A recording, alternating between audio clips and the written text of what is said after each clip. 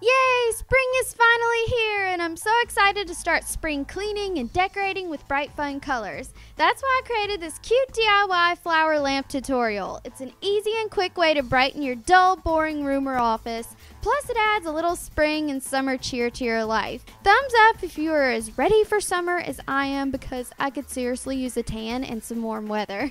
The beach would be nice too, so let's go ahead and get started. So for this tutorial, all you'll need is an old lamp, a plain lampshade, a bunch of your choice of fake flowers, and a hot glue gun. So this step is optional, but it really packs a punch of spring if you spray the base of your lamp a bright, fun color and just glitter bomb it to death. And there's also tons of other ways to decorate the base of your lamp, so just have a lot of fun with it and never ever forget that dose of glitter. So I got all of my flowers from this magical fabric flower tree in my backyard. Okay, so obviously I'm just kidding. I actually got all of these flowers at the Dollar Tree and on sale at the Family Dollar for like 15 cents each. The first thing you will need to do is remove all of your flowers from the stems, and this is a step you must not skip, otherwise your lampshade could come out looking like a flower bush, and that is not good.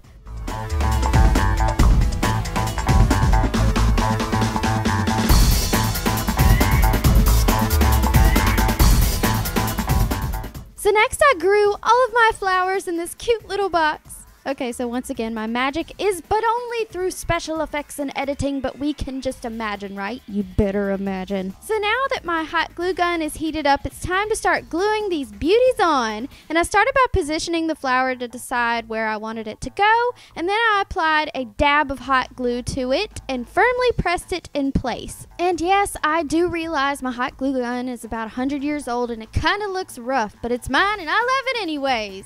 So now just continue to glue on your flowers in your preferred order, and I wanted all mine to be in different colors and styles, but you can do whatever you like. The options are endless, and I also used the smaller flowers to fill any holes, mistakes, or imperfections. And this is also a really fun project to do with your friends and family, and if you have kids, I'm pretty sure they would really enjoy this too, just as long as you're the one holding the hot glue gun, because melted fingers aren't cool, literally.